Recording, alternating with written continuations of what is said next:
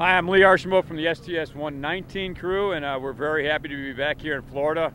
We want to certainly thank all the people at the Kennedy Space Center for, number one, getting Discovery ready for launch, fighting through some technical issues before we launched, but they got us ready and they got us launched safely.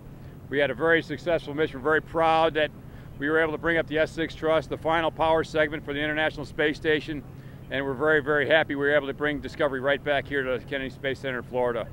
So to everyone at the Kennedy Space Center, thank you very much for the great job leading up to the launch, and thank you very much for coming out here today. Take care.